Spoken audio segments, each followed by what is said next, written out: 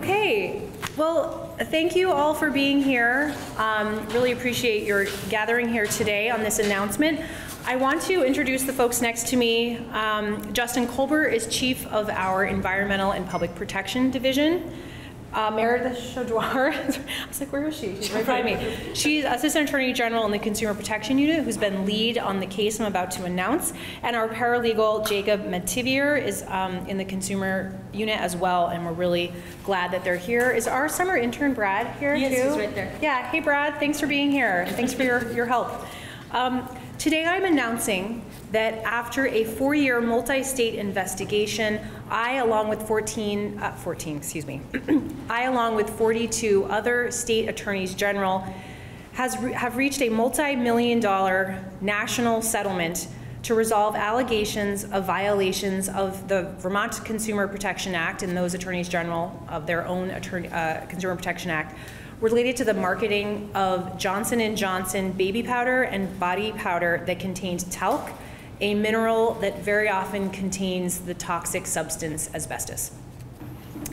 Vermont will receive more than $3.1 million over 4 years as a result of this settlement. The total nationwide settlement is $700 million. In addition to monetary settlement, Johnson & Johnson has agreed to an injunction banning future manufacturing, marketing, promotion, sale, and distribution of talc-based body and baby powder products. Such future products will no longer contain talc. I want to provide you a little background and information. For over 100 years, Johnson & Johnson sold baby and bath powder with talc, often marketed towards women. Mined talc often contains asbestos, a naturally occurring substance that is harmful to human health. Our investigation concluded that Johnson & Johnson misled consumers in advertisements related to the safety and purity of some of its talc powder products. This was in violation of the Vermont Consumer Protection Act. Johnson & Johnson not only marketed its products as safe when it knew they were not, it tried to avoid accountability by creating new entities and filing for bankruptcy twice.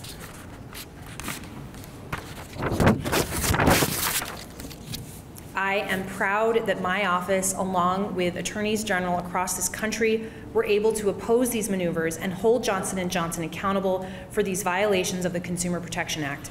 I will continue to use my authority of my office to hold companies accountable for misleading consumers about the safety of their products.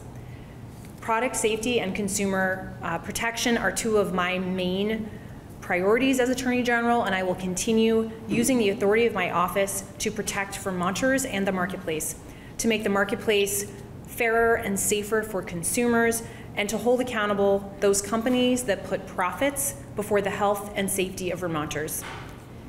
Today's settlement does not account for any restitutions or payments to consumers or for individual claims Vermonters might have. There is a private class action for such claims, and we will include a link to the official Committee of Talc claimants in our press release, so you'll have that. As I mentioned before, this settlement is a part of a multi-state effort. I want to thank the other state attorneys general who partnered with Vermont to achieve this very excellent result. I would also like to thank the National Association of Attorneys General, which provided us with support and grants to pursue these cases. And thank you again for coming. I'm happy to answer any questions. Where's the money, the $3.1 million, where's that going? It'll go to the general fund, and the legislature will get to decide how it's spent. What are the other states involved in the lawsuit? There will be a list at the end. It's a lot, though. It's a lot. It's 42, and us is 43. So we'll put a list of all the states.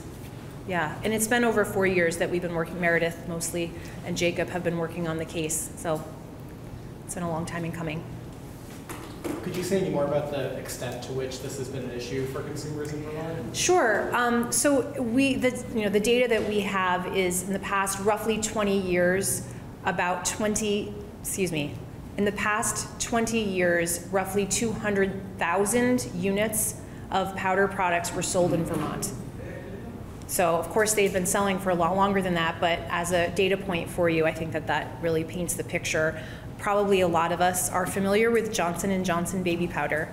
Or shower to shower is another product that I'm aware of. Of course, I grew up working in the grocery store, so I know all the products, but I think that one's pretty mainstream as well. Right now, how widespread would this impact be in terms of getting this product off of shelves? Well, it's still, they have, since 2017, they have they've discontinued their use of talc in their baby powder, and it now uses cornstarch, which is pretty standard for powders, body powders like that these days. They started phasing it out starting in the 1990s. So hopefully the products that you might have in your bathroom today are containing cornstarch and not talc. But if you have old baby powders or bath powders in your bathroom, definitely throw them away. Yeah.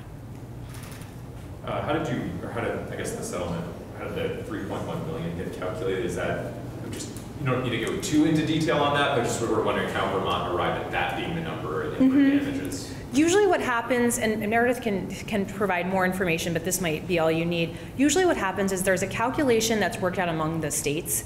And for example, a state who is on the executive committee or who initiated the case initially might be getting a little bit more money. That happens to us. In fact, the other big case we settled that we had a big number. That was part of the reason for the big number.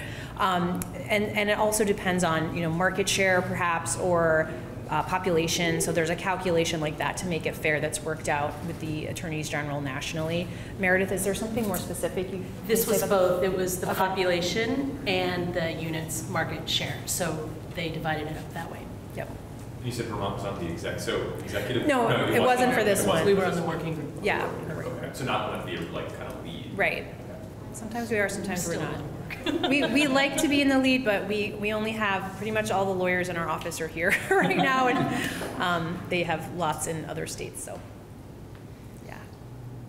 I think we probably are pretty broadly aware, but could you just speak a little bit just to hear from you about the potential negative health impacts of this, like more Right. specifically? Yeah. Yeah, well, asbestos is a naturally forming substance that is often found in talc. So we're focused on asbestos as the health risk. And exposure to asbestos can cause asbestosis, mesothelioma as a cancer, and many other types of ailments. But I think those are the two most common.